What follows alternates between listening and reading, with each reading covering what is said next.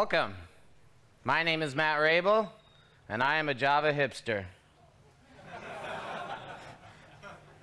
So one of the things I like to do is there's some processes with JHipster that take a little while, so I like to actually start those right before we get going here. So you won't see it, but I'll show you the command later. So let's go into here.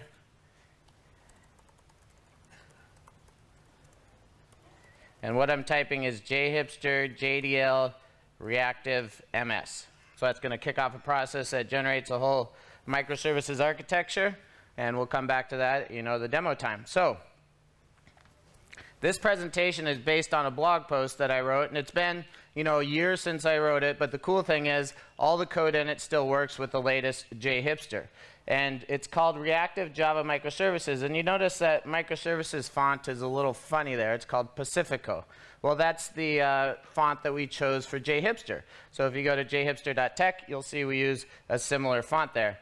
And you might be asking yourself, well, what is JHipster? Well, it started out as just a Spring and AngularJS generator. So that's how old it is. It wasn't even Spring Boot. It was AngularJS and Spring at the time. We added Spring Boot when it came out in 2014, and then, added Angular 2 and Angular 3, and now we just call it Angular, and now we have React and Vue as well. And it's kind of like a choose-your-own-adventure book, right? You get to choose the technologies you want to use, and then it generates an app or a microservices architecture for you. And so how to get started, you install it with npm, and you as Java developers might be like, hey, I thought we didn't have to use npm, right? So there is other ways to do it, just like you have start.spring.io. We have start.jhipster.tech, so you can do the same process through a browser. You'll create a directory and cd into it. So one of the coolest things you might learn today is the take command, right? It creates a directory and cds into it, so pretty handy. And then you run JHipster, and it basically prompts you for a bunch of questions. So let's go ahead and see what that looks like. We got this one going here. I got to mirror my screens just because that graphic isn't that great. So I'm going to go ahead, and the new M1 doesn't make it so easy to mirror stuff. So we'll go ahead and take that and go back a level and then bump up the fonts. And so if you run JHipster, the first mistake you'll make is it'll generate all the files in the current directory. So as a Java developer, you're used to creating a project, and it creates a directory and then puts all the project files in it, right?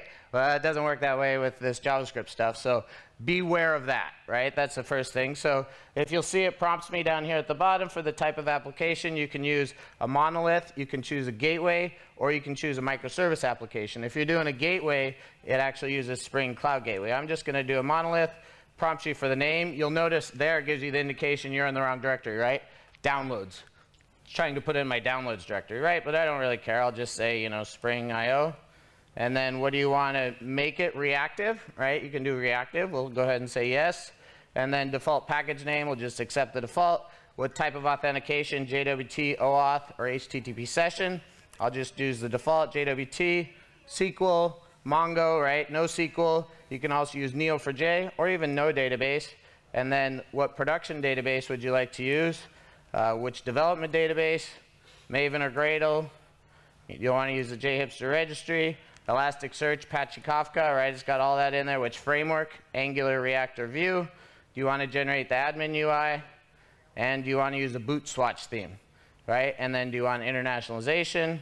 And it's got a bunch of languages in there. I think we're up to 20. And then Cypress, Protractor, Gatling, or Cucumber for testing frameworks. So that's a better way to look at it, right? Because it's easier to see. And then we'll go back to our presentation here. And, here's all the different various options. Why doesn't that match this? There we go. Okay. So, I went through all those, and you can see it's got a plethora of options. As you can imagine, it's tough to maintain that. So as like a sustainable project, are we very green? I like to think so, but we're using so many GitHub actions that I think if we actually had to pay for them to test all this, it might be a very expensive project. So like I said, we have start.jhipster.tech, which allows you to actually create everything online. The cool thing about this is you can download, you make all those same choices, and you can download the app, or you can actually just go ahead and export it to like GitHub or GitLab, right? And then it's on your GitHub repo, and everything works from there.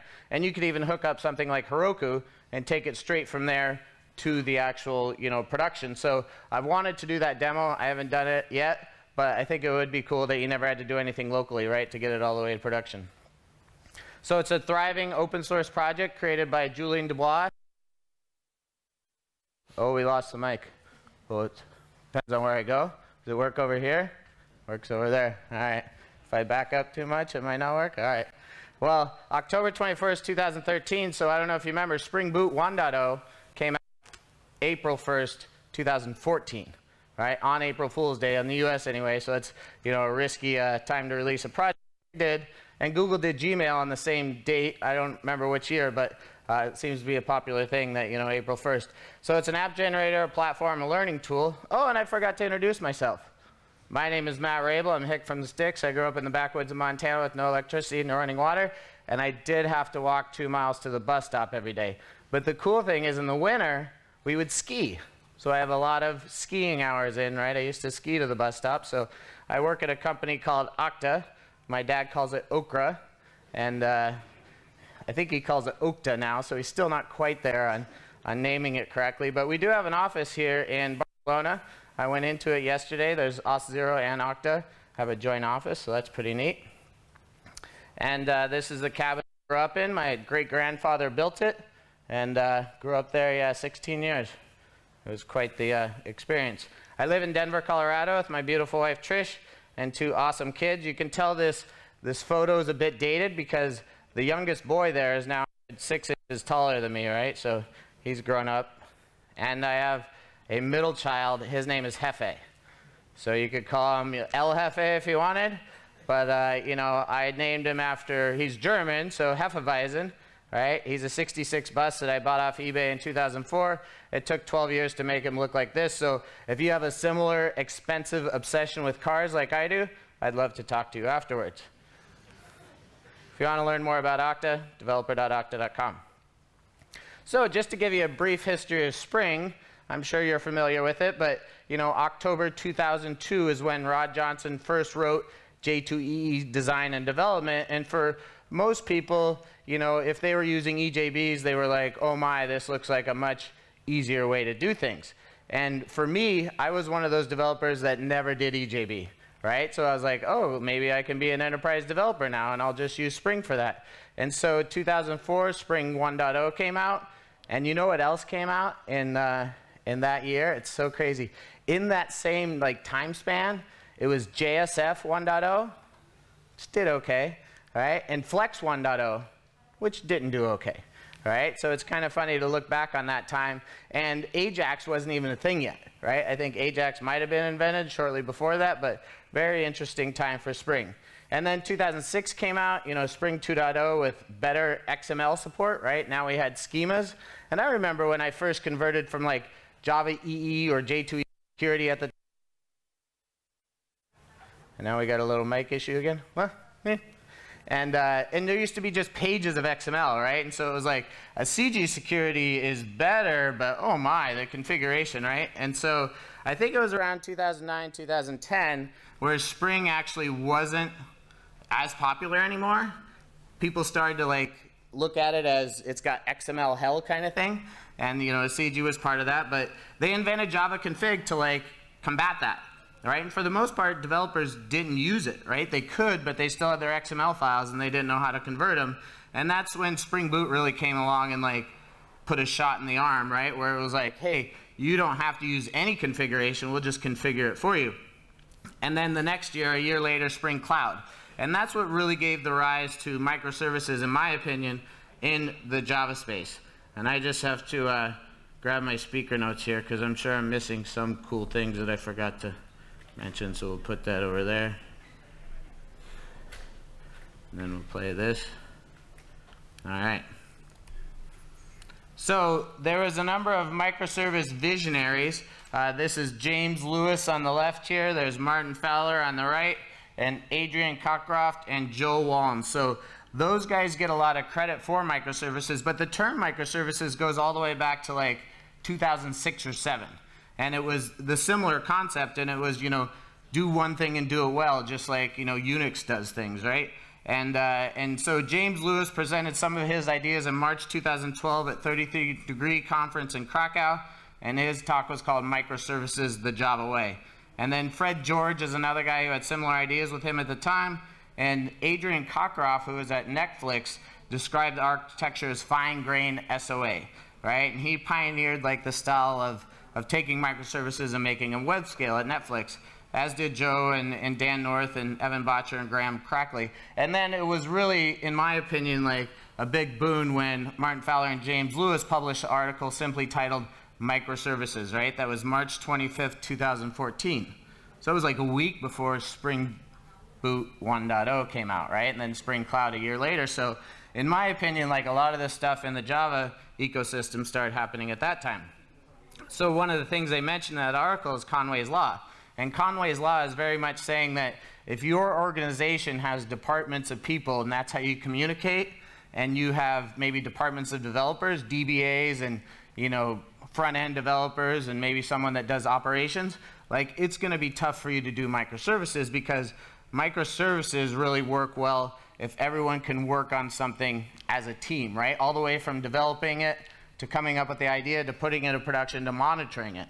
So if your organization doesn't have the ability for you to work as a team and have like one or two of those people on your team, then like good luck doing microservices. You might just want to stick with monoliths, right? Most companies do, and most companies really don't have a problem with scaling monoliths, because for the most part, microservices is for scaling teams and people, not technology. When I worked at LinkedIn in 2007 and 2008, we actually had a monolith and it worked great, but we only deployed once a week. And so they wanted to start deploying, once a day. And so that's where it became a problem, because they wanted to hire a lot more people. So again, microservices is do one thing and do it well. And it's easier to do one small thing, right, in a microservice. The problem is, how do you segment your microservices, right? Is it a store and it just has store information in there, right, if you're doing an online store? Or should it be, more fine-grained where it's just a product, right, in that store? And so I think a lot of teams struggle with that. For your company, what I would suggest is if you're moving to microservices, the most important thing is to try and get started, and then try to have loose coupling between your microservices. But the beauty of the whole architecture style is you can do it in a monolith. And so the main way of doing it is you pass messages instead of calling like methods directly, right? So if you have some sort of async messaging in your actual application, then you can do it in a monolith. It doesn't have to be microservices. So Spring Boot obviously does Java very well, right? In my opinion, it's a brilliant logo because it's like an on-off switch, right? And for me, it's like the on-off switch of enterprise Java, because I was never a huge fan of J2EE. I did use it, and I did use Java EE, but I mostly use like the servlet parts, right? Maybe JMS or something like that, but EJBs were kind of like, I don't really need those, and I didn't need to do much distributed stuff, right? So the beauty of Spring Boot is it automatically configures everything and Spring whenever possible. Production-ready features with metrics and health checks and externalized configuration. And I even used it on a project once back in 2015 where the only thing the client wanted was externalized configuration, right? They were already using Spring, and I think it took me like a day to convert from Spring to Spring Boot just to get that externalized configuration feature. And then it was very revolutionary, like not so revolutionary at the time, but when it embedded, right, Tomcat, Jetty, or Undertow, like Drop Wizard was kind of doing that before, but people were like, that's cool. And it wasn't until Spring Boot where they were like, oh, that's awesome, right? As Josh says, make jar, not war, right? And once you have that jar, you can start it up and do whatever you want. So it's very opinionated, right? It's got pre-configured starter POMs and, Maven and Gradle and DevTools. DevTools is a really cool feature. I think it could get better just because I've seen it in other frameworks where it actually, looks and watches for files that change and then compiles them and then reloads them. Right now, it basically makes you compile them and then reload your app, but it's certainly a nice developer experience. So Spring Boot 5, or Spring Framework 5, was released in September 2017. So, that's like, what, 4.5 years ago? It's been quite some time. But it built on Reactor and the reactive stream specification, and it included the new runtime of, Spring Webflux. And so Spring Boot 2.0 added Webflux support, and it was released March 1st, 2018. So it's been a few years, right? It seems like Spring Boot 3 has taken a while, but it has, right? It's been almost 3 years, and it's been, very stable. And you know what I love about Spring Boot is, like, if you need to upgrade a project, chances are all you need to do is upgrade one version number, right? With like JavaScript projects, you need to upgrade like 10 dependencies in your package.json. But with Spring Boot, since it can manage your dependencies, it makes it so all of, most of the dependencies in your project don't even need version numbers. So that's super nice. And I get this question a lot: when would you use Spring Web Flux versus Spring MVC? And so there's a good quote that I read in one of like the comparison articles out there, and it says, performance differences are negligible unless you're doing a lot of API calls at scale of at least 500 requests per second, give or take. So up until 500 requests per second, it doesn't really matter. Spring MVC, Spring Web Flux, same performance. So for most folks, if you're building a Volkswagen repair shop or something like that, you're probably not going to need massive scalability like Spring Web Flux. But for those customers that are running in Amazon, AWS, and are paying millions of dollars a month for their services because they're so popular, introducing something like Spring Web Flux can save them 30%, right, of their bill. And if you're saving $300,000 a month, that might be a big deal. And so that's why the Spring team invented it. They have a lot of high-profile, high-traffic customers that are using it. And so it works really well for them. So I do like to compare the code. Sorry about that it's not so big, but if I made it big, then the lines would wrap and then it would be funny, right? But this is Spring MVC, and you can see it's pretty concise. This is from a JHipster app that I created called 21 Points. It's part of a book I wrote, and the gist of it is you get points each day. So in this example, I'm creating points, and it's just an object that I save in the database, and then I save in the search repository for Elasticsearch so I can search on it later, and then I return a response entity because it's talking to a front end in Angular or React or whatever, and I just want to return JSON, right? And so that's the Spring MVC version. And if you look at the Spring Web Flux version, what you get into is a lot of like reactive streams. And you're doing a points repository.save, and then you're flat mapping that into the Elasticsearch repository, and then you're mapping the results and bringing it back. So as a developer, this isn't that easy to get used to, right? Because you have to chain everything together and figure out whether you use map or flat map and all that kind of stuff. So, it can be difficult that way, but it does give you that raw performance that's a lot better. And so the MVC version is 14 lines of code. The Web Flux version, 22 lines of code. So that's almost double, right? Probably 30–40% more. So you can see that there is a cost to being faster and implementing reactive programming. So an API gateway is an essential part of a microservices architecture, as is service discovery, right? And so if you're doing Spring Cloud, you're probably using Eureka for service discovery. And if you were using, Spring Boot, I think 2.5 and below, you might have been using Zool for doing your routing or your gateway. And so in JHipster, we basically implemented the reactive stuff on the back end so you could choose between Spring MVC or Web Flux.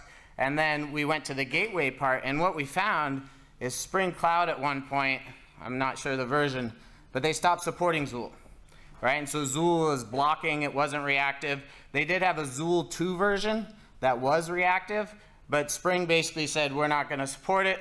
We're going to write our own, right? We've had enough customer demand that we know that a gateway could be a thing that people really like. So they created Spring Cloud Gateway, and this is, a funny diagram because I wrote this for a blog post, and then someone from Volkswagen actually contacted me and said, how do you know that we architected our microservices that way? And I was like, man, this is a simple example, so you could probably morph it to whatever, but it's basically showing how you might implement a microservices gateway with OAuth for authentication. Anyway, what we came to at the end of our implementation of reactive microservices was that we couldn't use Zool, right? Zool 1 was deprecated, Spring Cloud wasn't using it.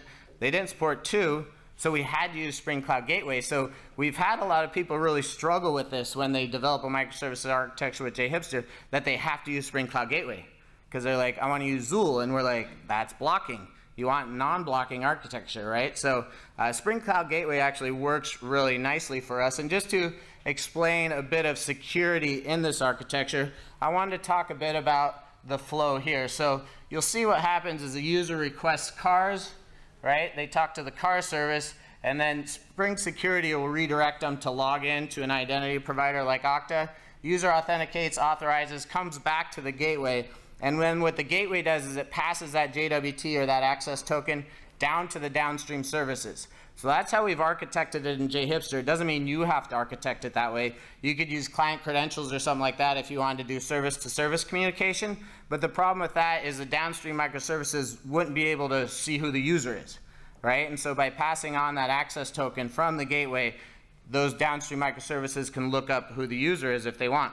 And so just to give a more simplified example of how OpenID Connect and OAuth works, is how it used to be, and what OAuth tried to solve was if you signed up for LinkedIn or you signed up for Yelp, at the end of that process, this is back in like 2006, they would prompt you for your username and password. And so people, probably entered their Gmail username and password, and there was no guarantee that LinkedIn didn't store that information and use it again in 6 months, right? And people like my parents are happy to put their username and password in anywhere, right? But we've learned a little more, and we're like, I don't want to put my username and password in. I'll do it on Google, but I'm not going to do it anywhere else. And so OpenID Connect and OAuth came to solve that. And so what will happen now is instead of entering your credentials, you'll click Connect with Google. You go to what's called an authorization server, right? Spring has an authorization server now, but it could be an IDP like Google. When I say IDP, I mean identity provider. Could be Auth0, could be Okta, anyone like that. Could be Keycloak. And you'll pass in a redirect URI that says, hey, after this works, come back to me, right? And you pass in some standard scopes of OpenID and profile. You get consent from the resource owner. The resource owner in this case is you that clicked on the button.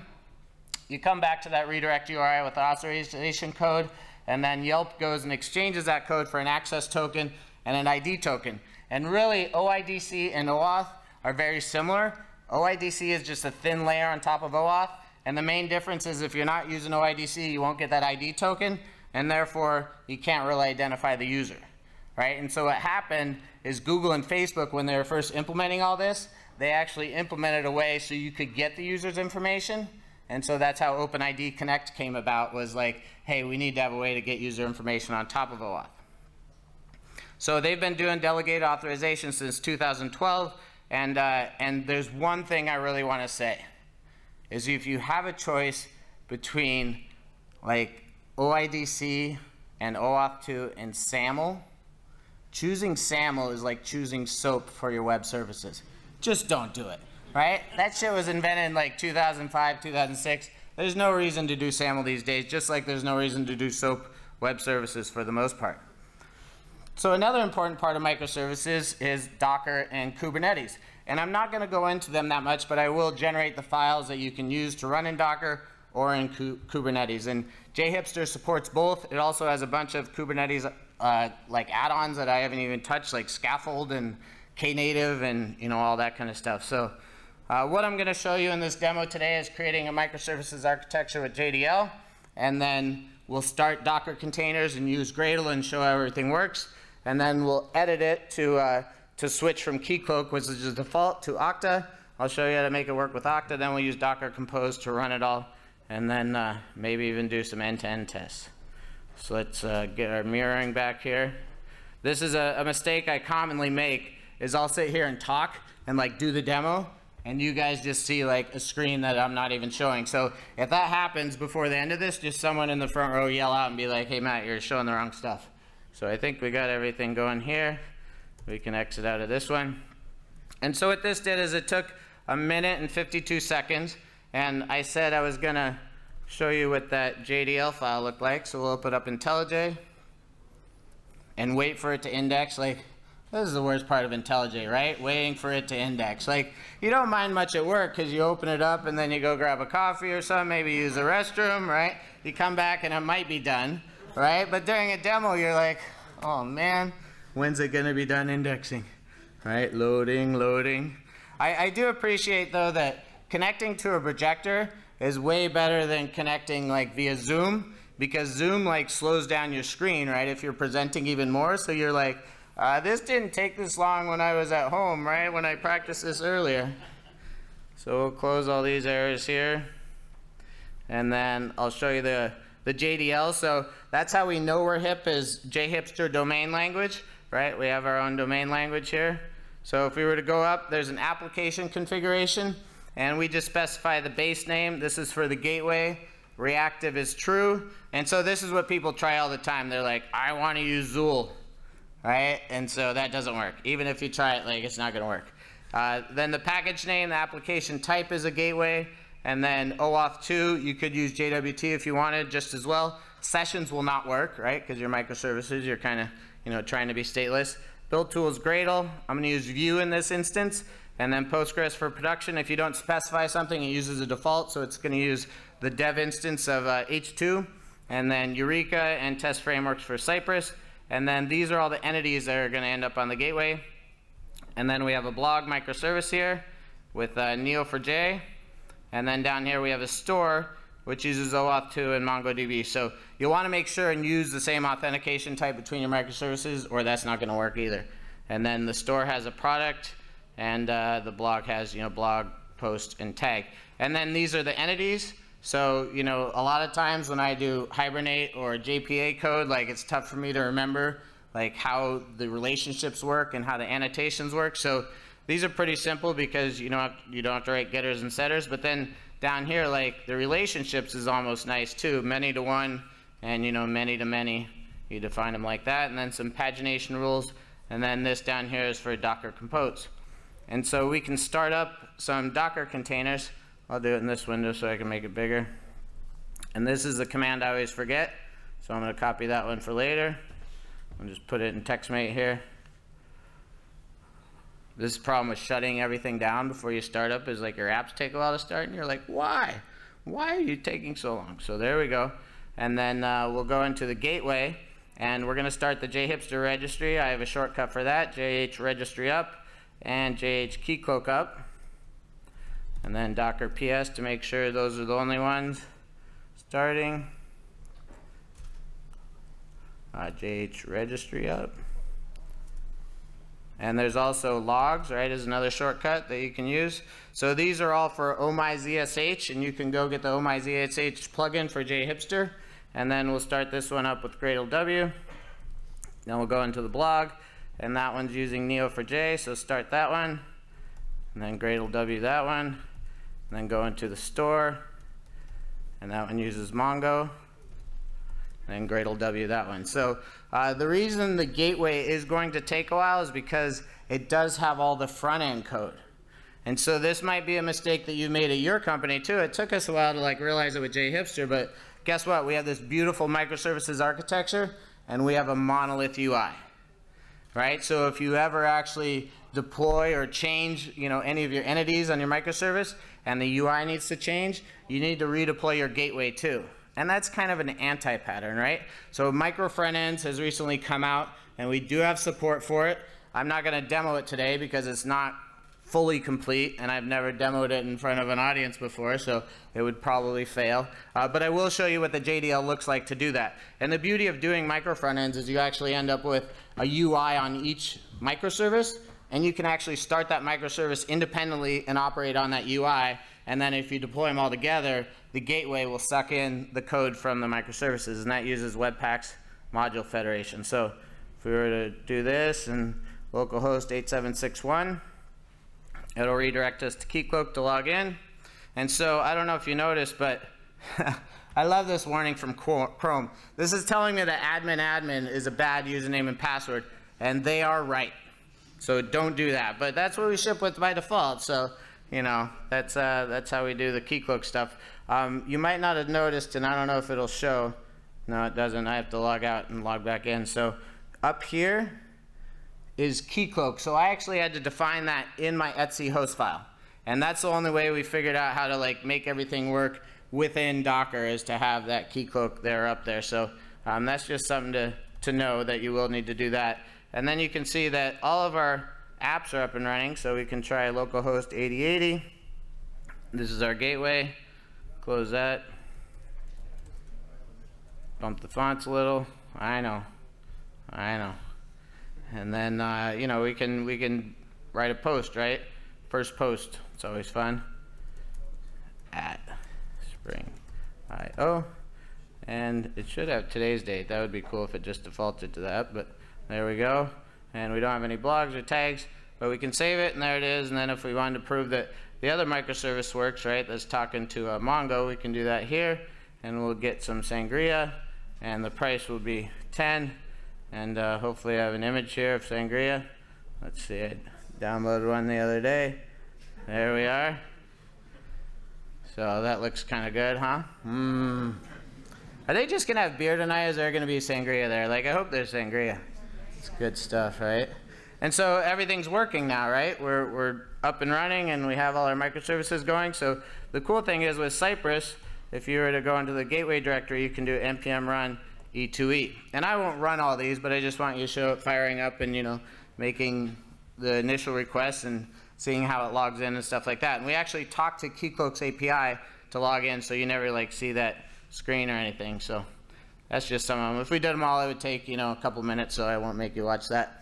But I did want to show you Docker Compose, right? So we'll close all these down, and we'll do dstop, which is an alias I have for stopping all the Docker containers. And then make sure there's nothing running, okay? And then we'll go back to our IDE here.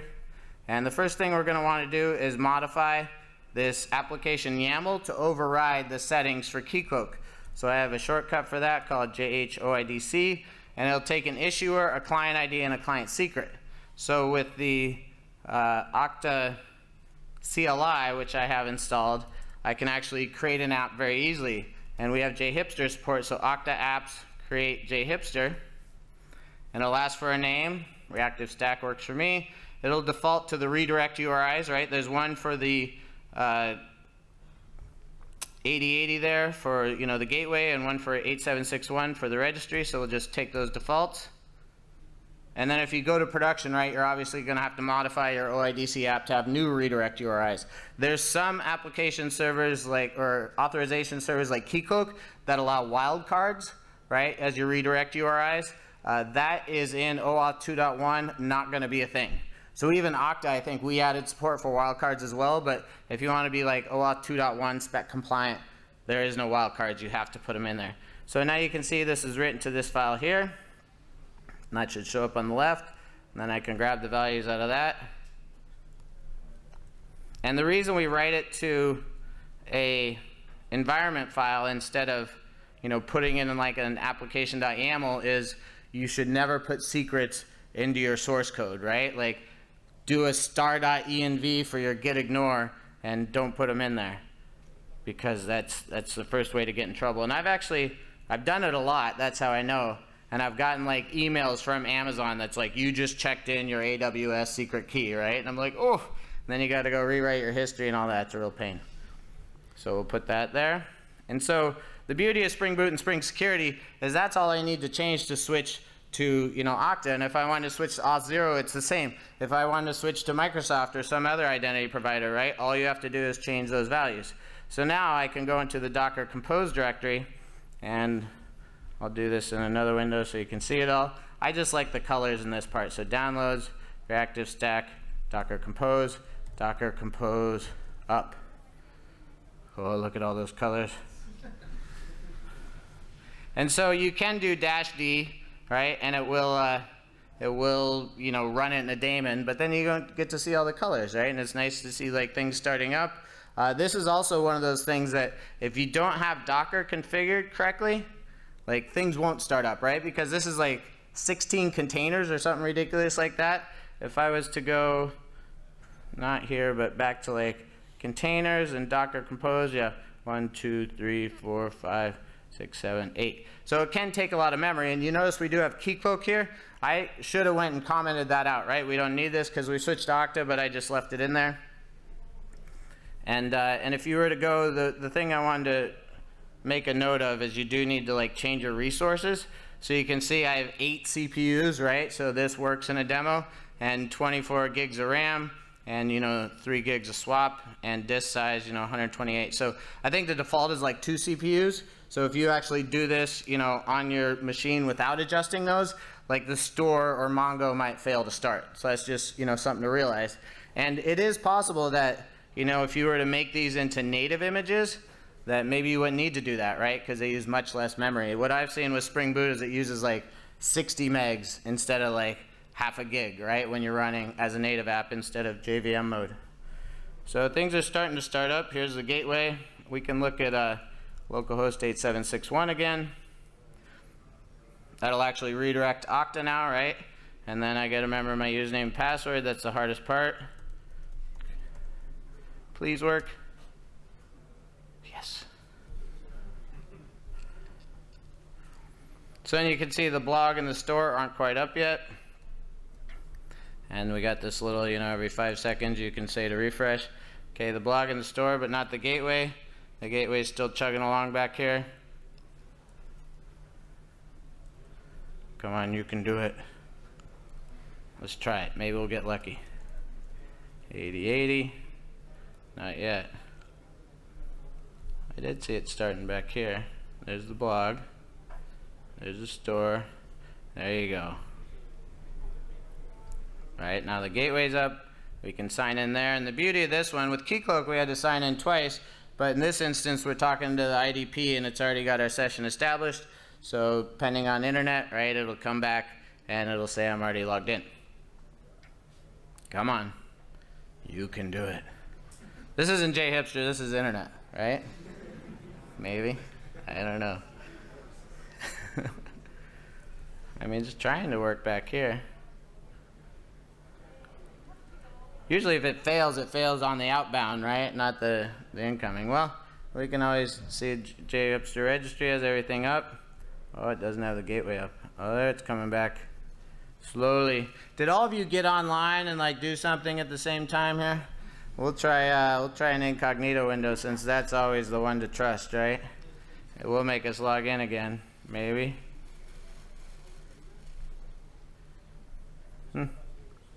Well, everything's up. We'll come back to that, right? It'll be up by the time we come back. So you can see this whole example at Octadev Java microservice examples. And in fact, if we were to go click on that, there's a ton of examples in there, because what I like to do is I like to show people bare bones and then I like to build it up. So you'll see I started with just Spring Boot and Spring Cloud, and then I started Spring Cloud Gateway showing how that works. And then I did the reactive, or just, this is regular JHipster, right, with Spring MVC, and then reactive JHipster, and then I did one with Kubernetes, right? So it shows how you can use Kubernetes to go to the cloud with the same JHipster architecture. Come on, Gateway. Go, baby. Are we on the right internet? Yep. All right. So I did, like I said, published a blog post on Reactive Microservices with Spring Cloud Gateway. This was like the first time I used Spring Cloud Gateway, and I really like it because for forwarding that JWT from the gateway to downstream microservices, it's like 5 lines of YAML.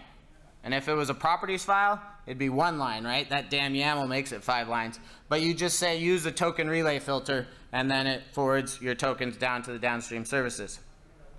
So we covered, JHipster, Spring Cloud, microservices, and Okta today.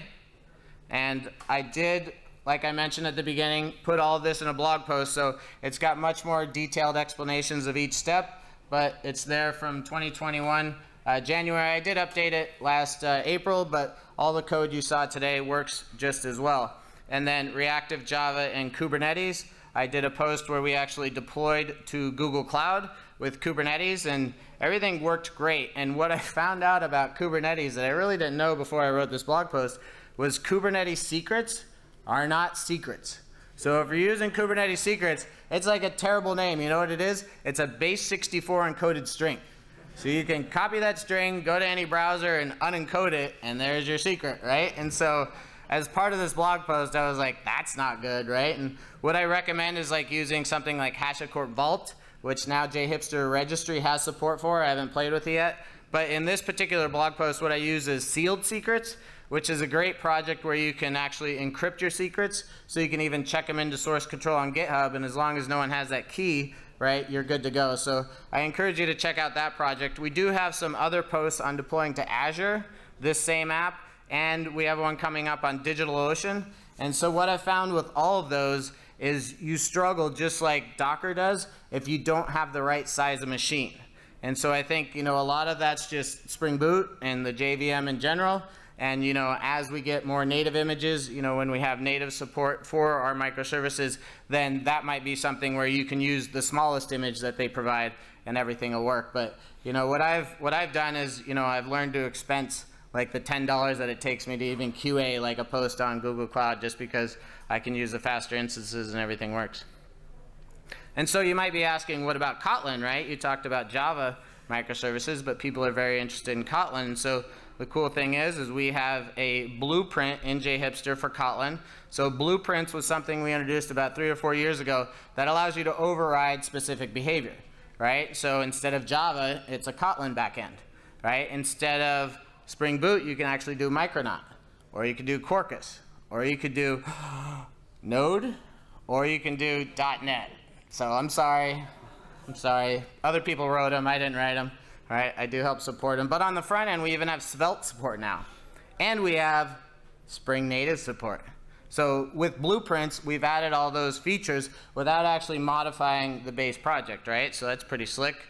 And you might be asking, what about Loom, right? So reactive programming, you might look at it and say, he had 22 lines versus 14 lines. I'd much rather write the 14 lines of code, right? And so will Loom allow me to write 14 lines of code instead of 22? I can't really answer that question, but from what I've seen, for the most part, we shouldn't care about Loom. Spring, those guys will care about it. They'll fix it, right? Tomcat, right? Like, if they want to be faster than Netty, they have to, embrace Loom and be faster that way. So I do think we will see a lot of advances.